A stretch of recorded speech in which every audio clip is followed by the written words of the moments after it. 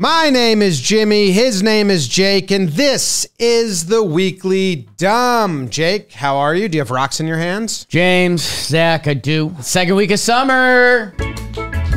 Maybe. I don't think so. What about Zach? Zach won a lot of tickets. Big wheel. Are you going to put up the Gator pick? Jake, can you tell me about the sports? James, we're doing something near and dear to our heart. Oh, these guys only talk about the Yankees. 84-year-old. You heard that right. 84-year-old broadcaster John Sterling, thank you. Top 9, 2 outs, game on the line, foul ball. It hits him in the booth, and he has an all-time reaction, and then being the professional he is, he gets back in for the next pitch and finishes the game. Knocks his glasses off his face. Ow! Ow! His partner in the booth, Susan Waldman, in the 9th inning, she goes down to the field to prep for the interview with the player. So he's solo. No one can take over the mic. He clocks the ball and he sees, that's above my head, that's foul ball. He doesn't know it's going to come back, land in front of him, bounce, hit him in the head, and he lets out... Ow! Ow! Ow! 3 great ows. Ow! Ow! Ow! It really hit me. I just am so envious of people listening on the radio. Yeah. Didn't have the visual or know what was happening or real and just driving alone in their car. Be like, wait, what? Did he just get hit by the ball? There's no way. Because he went right back to play-by-play. Yeah. 84. Picture getting hit with something and then multiply it 84 times. That's basically what that is. That's age math. Yeah, if this was my grandpa, I'd be nervous. Age math. You going to put that on the screen? Age math. Jim, this almost a breakdown is sporty in and of itself. Adam Hadwin, is that how you pronounce his last name? Adam Hadwin, which is kind of a tough last name. Hadwin, past tense. That translates to lost. Adam lost. Blew it. He's trying to celebrate the victory Nick Taylor achieved at the Canadian Open. So we've got a couple Canucks here. This is the Canadian Tour event. Canadian hasn't won it since 1954, and so these are a pair of Canadians. Ooh. So he comes out to celebrate his buddy. 72-foot putt? Yeah. Oh, it's pretty cool. The whole thing is pretty cool. Except for Adam Hadwin getting decked, which is actually really cool. I'm fine with it. Yeah. You want the security to be tight. You don't want random people running on the green, spraying you with champagne. You got to let the security guy know. It was one of those beautiful online moments where for the clip comes out and instantly is like, oh my God, this guy gets popped, which our society will always love. And then everyone's like, I think that's golfer Adam Hadwin who just got rocked. And it was. So it was kind of a beautiful thing. That's the problem when you have the public and the fans dressing the same as the players. You know, if everybody at a baseball game showed up in full uniform and then stormed the field, it'd be a lot more confusing for security. Don't give the people ideas. As a golf fan, stop dressing like you're playing. Dan Rourke, full uni. How do I look, huh? Back to the sports. More of the sports. More sports is the segment. Oh, DraftKings does more sports. They do a lot of sports. That would be a pretty good... DraftKings does more sports. That'd be... Jim, we had a couple pitchers empty the tank. We're deep in college baseball season. The Canadian stuff was last story, Jake.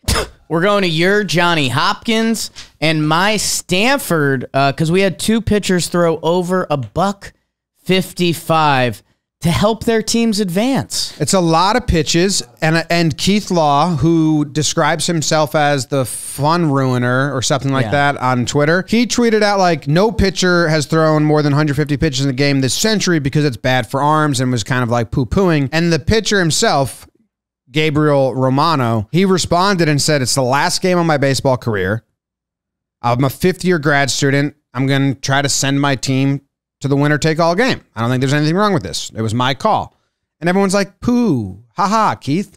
Because people like doing that to Keith because he is a self-proclaimed fun ruiner. We've gotten so caught up with these pitch limits and these rules that we forget, like even at the high school level, or the like middle school level, like, can't do this, can't do this. Why? This kid's got no chance of playing professional ball. So let him have fun. I shouldn't be comparing these guys to Randy Johnson, but there's a series, like Randy Johnson for a month threw 140 pitches a game. So like, and he kind of played healthy. So we don't have all the like actual throwing science figured out. Ad for Randy Johnson? Throwing science. Throwing science.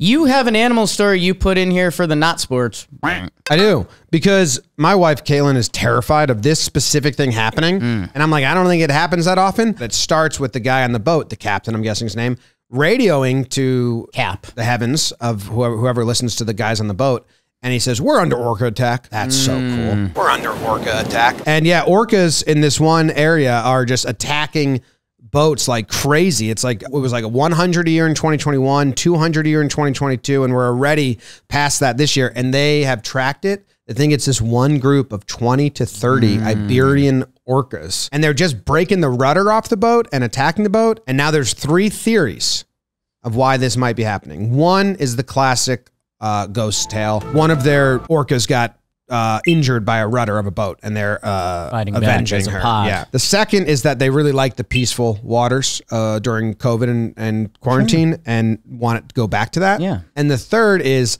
they're just bored and having some fun, and this is a new game they're playing. Which one do you like the most? I'm option 4. That's a combination of 2 and 3. You're out on the revenge. Yeah, they don't. Well, it's kayaker. That clip's scary. That's my nightmare. It's the employee of the week. It's the employee of this week. My vote was Noah, but I don't. Noah? He turned around his academics recently, so I'm really proud of him. Is that true? Yeah.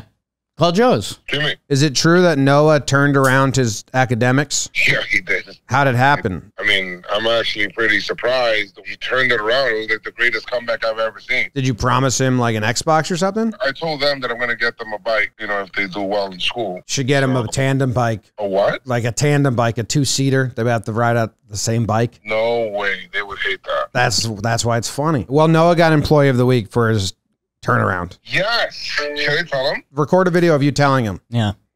There you have it. Sorry. See you next week. That was the Weekly Dumb.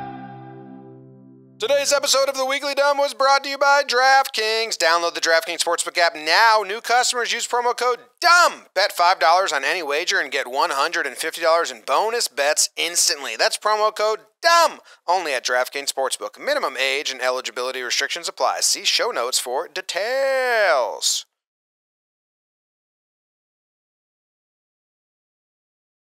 Hey, Noah, guess what? Guess what? Because you did really good in school and you came back, you got employee of the week at Jomboy Media.